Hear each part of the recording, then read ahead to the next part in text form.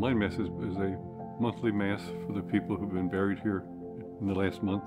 People come together and they're all grieving, but they also feel, I think, the presence of God's love for them, and that's one of the things we try to emphasize. It could be someone who's here lost a baby. It could be someone here who's lost a husband who was 95 years old and been sick for a long time and can sort of rejoice that he's at peace. But it's amazing how they come together and there's just, the Spirit is just here, that they're connected, even though they don't know each other, most of them, but they're connected.